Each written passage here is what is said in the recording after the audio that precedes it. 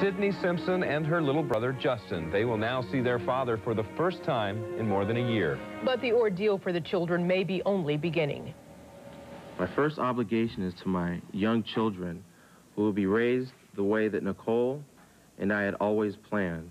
O.J.'s oldest son, Jason, reading an emotional statement from his father shortly after he was acquitted. O.J. and his youngest children, Sydney and Justin, haven't been together in more than a year since they walked hand in hand at Nicole's emotional funeral. While Simpson has vowed to be reunited with his children, he still must ask for custody from the courts. For the past year, Nicole's parents, Lou and Juditha, have had guardianship of Sydney and Justin, seen here in an exclusive family video obtained by Extra.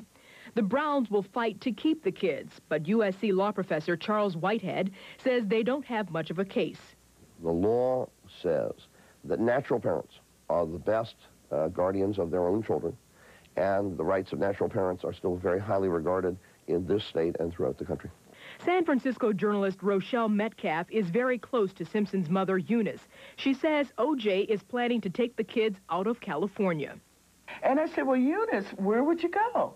And she said, well, maybe Florida, though she didn't want to go there. And I said, well, what about the Caribbean? And she said she just wanted to go away.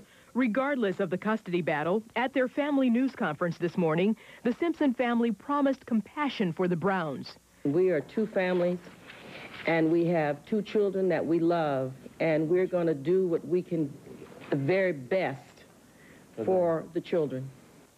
No matter who Sydney and Justin end up with, one child psychiatrist tells Extra, with all the publicity surrounding their lives, the kids will never be allowed to completely heal. And we shouldn't forget the two victims whose lives were brutally ended June 12, 1994. Nicole Brown Simpson, 35-year-old mother of Sydney and Justin, and her friend Ronald Goldman, a waiter who friends say dreamed of owning his own restaurant. Ron died at age 25.